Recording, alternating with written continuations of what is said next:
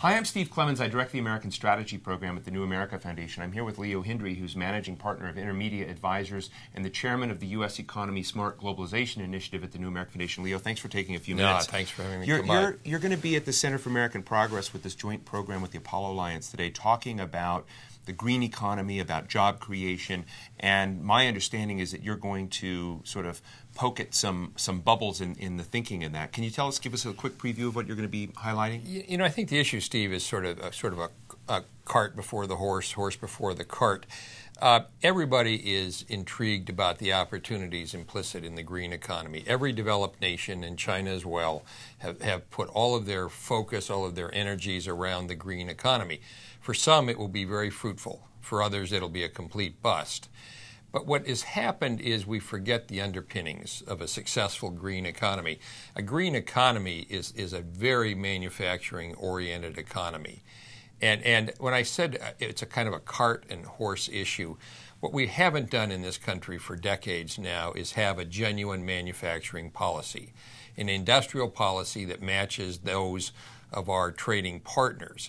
So when we develop all this enthusiasm out of the administration saying, well, the answer is to be found in the green economy, it can't be if we don't first have a manufacturing policy that mirrors theirs, and we don't have policies that mirrors theirs in other contexts. I mean, President Obama, Energy Secretary Chu, and others have talked about millions and millions of jobs in the green economy sector. And as I looked at it, there are two data points that really jumped out. One, in today's economy, you only have about 750,000 jobs that would classify in that area.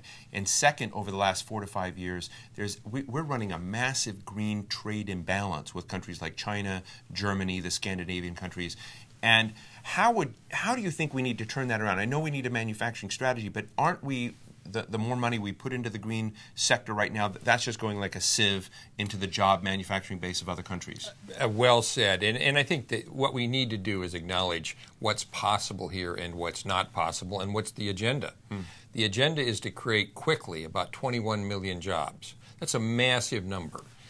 Some in the administration use a number as low as 9, maybe 10 million to get this economy back on track. We know the answer is 21 million. So against a base of 750,000, which is the current sort of green economy, it's inconceivable that you can get to 21 million from 750,000. I don't want to poo-poo the number of jobs that will come in the green side, but it's a small fraction of what we need, and it's a small fraction of the agenda we should have instead.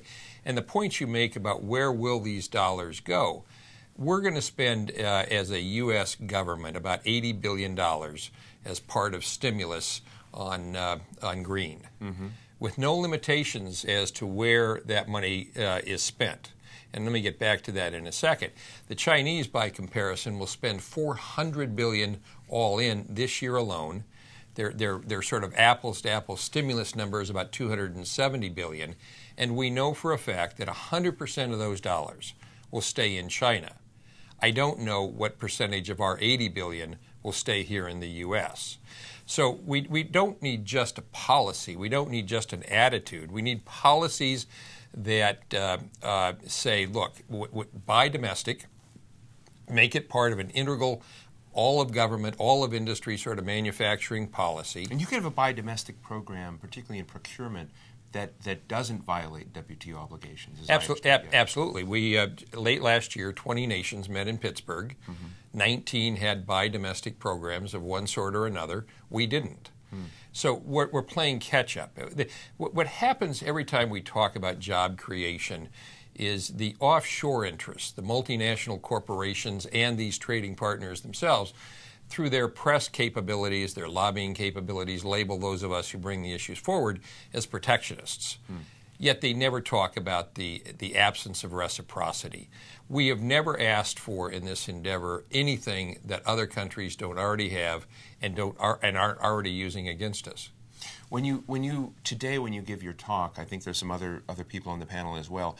What do you feel, given your interactions in Washington, is the receptivity to this sort of strategy of talking about industrial strategy? These are real taboo subjects, and beginning to sort of say, we realize we're in a global economy, but yet the United States needs to begin taking stock of how it's going to maintain high wage, high value added, highly innovative manufacturing and development sector.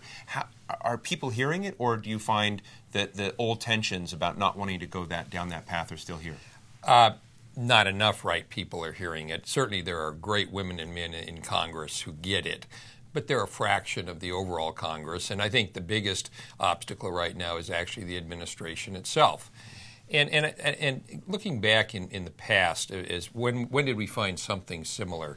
I remember for years being told that once the United States fixed its education system, everything would be rosy. Well, we know that's a heavy, heavy lift.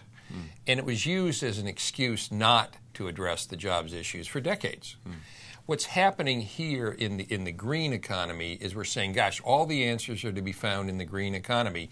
Just do that and everything will be fine. You don't have to go back to sort of industrial America. You don't have to go back to the issues of income inequality.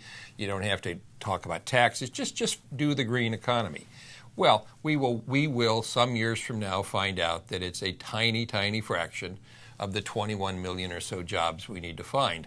And it will be a tinier fraction if we don't couple it with policies that, as I said, mirror those of our major trading partners.